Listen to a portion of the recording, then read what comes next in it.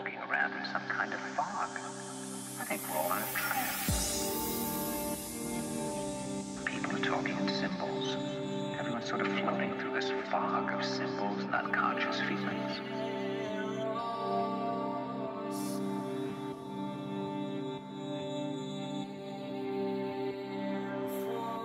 Here's another person who's existing in a dream, taking us into a dream world.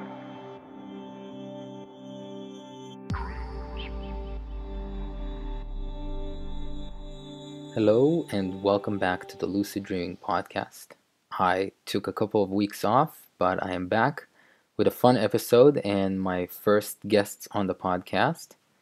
But before that, I thought to again give updates on recent news, and it seems lately that there is always news in the lucid dreaming world. So another lucid dreaming headband has launched on Kickstarter. This one is called DreamNet, and it seems like the gadget itself is based on the NeuroSky EEG headset, which is good. They've had an EEG headset for a while on the market, and they have an API. I know a lot of people work with their stuff, and it seems like the software for DreamNet is based on open source software called Lucid Scribe. Lucid Code by Michael Paul Coder, as he's known on Reddit, on his blog, and on Kickstarter. He's pretty active. So this is another interesting one. We'll see how that turns out, and I'm excited that more people are working on these kinds of things. It seems there's just ever-growing interest, and I'm always curious and excited to see what people come out with and what they create in this space. And speaking of Lucid Dreaming Headband, it is my pleasure to have today on the podcast a couple of people from iWinks who have their Aurora Lucid Dreaming Headband on Kickstarter. The campaign is still going on. I believe there's 8 days left. And today I spoke with Daniel Schoonover and Jack Payne. So here is the chat I had the pleasure of having with them today. Enjoy. So I guess I wanted to just start with a brief history. If you guys want to introduce yourselves and tell me a little about what you guys have been up to. Yeah, so this project started years ago, about 5 years ago actually, in myself and Andrew Smiley, our co-founder of iWinks' house. We would just hang out and play music and talk about technology and science and just, come up with the next big thing. And it started over those conversations. I mean, it was just a product of us hanging out and talking, playing chess, and spending a lot of time together and exploring what it was that we were passionate about. And we were both studying engineering at the time at University of Florida, and we discovered the world of lucid dreaming when we started talking about lucid dreams and realized we both had that passion in common, and looked at the market of lucid dream induction devices and were surprised to see that they were really outdated. The technology used were years old, and we knew that we could do better. And that's really what inspired this project to move forward. Cool. I should just mention I'm talking to Daniel. Daniel, how do you pronounce your last name? Yeah, it's Schoonover. Schoonover. It's Dutch. Yeah. Very cool. And Jack Payne? Yep, it's an easy name. Jack, so how are you involved in the project? I'm kind of the hatchet man, basically. My whole life I'm a jack of all trades, so I've been helping out with writing, copy, creating videos for us here and there, just kind of helping things look presentable and sound good, and I guess marketing unofficially, but we have other people helping out with that too. I'm just kind of making it cohesive. The glue, yeah. Jack's the glue. Jack and I are good friends since we met looking at prospective grad schools 4 years ago. It's been a Actually, while. that's almost 5 years ago now, that spring. Yeah, that's right. It's been almost Crazy. 5 years. That's crazy. And Jack's just been a good friend throughout the whole time to me. And as we got closer to actually going public with this thing, we realized we needed a ton more help. And Jack was the perfect guy, and I couldn't be happier to have him helping us out. Very cool. So I have to ask, you've been working on it for 4 or 5 years now. I'm dying to know what was going through your mind when the first, when Remy launched on Kickstarter and the first device, let alone when, which is still kind of different, I'll let you speak about it, let alone when the Lucy, which is much, much closer to what you guys are doing with a headband, when those launched on Kickstarter. Yeah, the Remy thing was a blessing. Both of them were really just blessings because they showed that the market exists for this type of thing. Yeah. I mean, really, it just made us more confident to pursue what we had already been doing for years. When Remy came out, we were shocked to see that so many people would drop significant money on just a chance, literally just a chance to have a lucid dream in the night. And so that was a great experience when that happened, and just more fuel for the fire that was driving us. And then when Lucy came out, Lucy was sort of a blessing and a curse. It showed that what we're doing has merit and people are interested in it, but of course it's unclear what came from and what will come, if anything, from that project. Yeah, the jury is still very much out on what Lucy was like. Oh yeah. There's a lot of holes in their story, but Right. I mean, it's the internet. You can never really tell what's real and what's not, Yeah. Right. And Kickstarter has a pretty good track record with some exceptions, and I think they bring some reliability to the table, but there's always possible issues. Yeah, and to Kickstarter's credit, the campaign did cancel before anyone actually lost any money on it. Yeah. So, Yeah. that little mechanism they have for some safety did come in handy. Mm-hmm. Yeah. So as we're speaking now, you guys have passed $170,000 on the campaign. Your goal was $90,000. How far do you think it will go?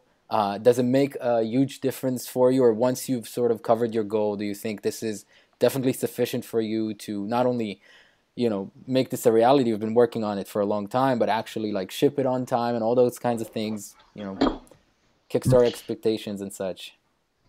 We're very happy with the response that we've received, and with the community it's welcomed us with open arms. It seems that a lot of people have wanted this type of product for a while now, and that's been a very positive experience.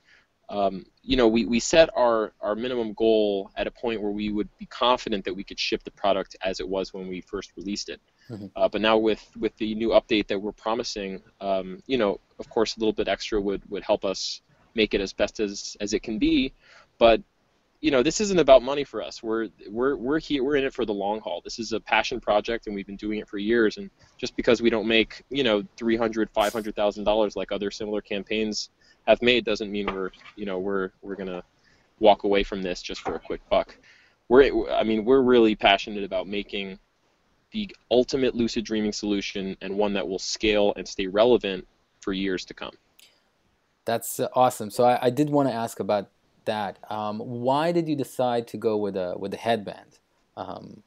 Did you look into doing a mask? You tried mask before? Have you tried any other sort of what's on the market kind of solutions? Yeah, masks they're somewhat limiting in that not everyone wears a mask to sleep at night. Right. And so we just wanted to create something that people could wear that wouldn't interfere with their routine, their regular routine. The mask is certainly an interesting option, something we did think about, but we just wanted to stay as non-invasive as possible, basically. Another interesting point that's kind of come up recently in like forums and our conversations with our community is that we're really focused on having like an open API. So we want people to develop new uses for the Aurora in the future. Like lucid dreaming, we've got it. We'll have it pretty well said by then. Mm-hmm. But a nice thing about having a headband instead of a mask actually is that you can replace it on other parts of your body for different applications. So if someone wants to use it to look at brain signals from something other than frontal lobe, you can just put it around, and unlike a mask, which only really fits on one specific spot, you could put it anywhere. You could put it on your arm if you want to measure arm muscle movements and stuff, and Yeah. it really opens up a whole lot more possibilities for it in the future too, which is, like Danny mentioned, it's a big part for us. We're in this for the long haul, and we want to make sure that the product we have not only works amazing for lucid dreaming, but has limitless possibilities later. So. Very cool. So with the new change of having it independent of a smartphone as well, do you still plan on giving it the ability to be updated, like a software update of just the device itself? Yeah, that's definitely part of the plan. We don't know exactly in which way we'll be providing upgrades, whether it's a wireless upgrade via Bluetooth or you have to plug in through USB. We definitely plan to provide firmware upgrades and software upgrades moving forward after we launch. I mean, that's going to be a big part of our campaign. The reason we went with Kickstarter is so that we could listen to the community, hear what it is that's going to make this thing as great as possible, and in getting that feedback, provide updates that make our software and hardware the best it can possibly be. Right. This is one of the things I actually really enjoyed about your campaign, and what you seem to be doing is interacting with the community. You've already responded to requests, to questions. You just announced, I think, Android support, and I think it's very cool. It seems like this is an important component for you guys. Definitely. Yeah, we really believe in the power of the community development, and like all of us are scientists and engineers, and we've seen open source projects, grow and prosper in the past, and we all really like that business model. Like, a closed environment is so much more limiting, and since the product is so focused in like a creative realm, it would be really hypocritical to close off, the data stream or any other possible uses that other people might want to develop. So fantastic. Mm-hmm. So about lucid dreaming, when was your first introduction to lucid dreaming? How did you come about? Was it something natural, or you heard about it in a book, or what was your I mean, you want to go first? Yeah, I mean, one of my earliest childhood memories was a lucid dream. I didn't know it at the time, but later on I realized that it was just this very vivid dream experience that I was kind of aware I was dreaming, and that the laws of the real world didn't really apply to me anymore. So I'm kind of biased in that respect, that it was it was a foundational moment for me, and I've continued to have occasional lucid dreams throughout my life, and I only in the last in the last decade or so realized that this is a real thing that other people experience, and it's not it's not just me being special. This is a really cool natural phenomenon that hasn't been fully realized yet, through the world of technology anyway. Right. Jack? What about my you, experience, my experience is a little different. So I'll preface this. When I was about 5, my dad and I watched the movie Aliens, which is an awesome sci-fi action movie. The 5-year-old me, it made an impression. And I actually had recurring nightmares for about 7 years, where I was being chased by H.R. Geiger's, monstrous creation all over through spaceships and whatever else. By the time I hit about age 12, I remember specifically one night I was having the same dream. I was in a space. Okay, I should preface this also. I'm a huge nerd, actually. So I was having this dream where I was in a space station, and the red lights are coming up and down, and I'm being chased as always. And then suddenly I realized, like, I recognize all this. This isn't real. This is a dream. And at that point, I had suddenly materialized a giant sword, and the hunter became the hunted. And ever since then, I've never actually had a nightmare. Like after that, it's just like, oh, well, these are just dreams. And I have some weird dreams too sometimes, but they don't bother me anymore. So again, for me, it was like a turning point in my psychological development, I guess. That's remarkable, because I have a very, very similar, and I've written about it on my blog a little bit, but I've very similar experience just with Poltergeist, the movie. At about age 5, this has, created quite a slew of nightmares that my second lucid dream in childhood, they occurred, naturally, Yeah. few and far between, but still occurred naturally. And the second one was realizing I'm dreaming while being chased by a monster down a big hole. And with that, the funny thing is I wasn't able to wake myself up, but I found like a little device in the dream that helped me wake myself up, and that was just a mechanism for it somehow. Yeah. Nice. It really makes you realize the part of the power of lucid dreaming, of dealing with things like nightmares. It's quite amazing. Absolutely. Yeah. That's way cool. Very cool. So, what would be the future vision for iWinks and for the Aurora? Because again, I don't want to talk too much about competition. I did want your opinions about stuff like Neuron and another campaign launched today of a similar headband, of course. But Remy came out to the market, and despite not being perhaps the most advanced possible technology of a mask that could be, I think what I dislike the most about how it turned out is that it seemed like they've created it, it has potential, and I've never heard from them again on their Twitter, on their blog. There's no more development. They just created another cool device, which seemed awesome, but not related to lucid dreaming. Mm-hmm.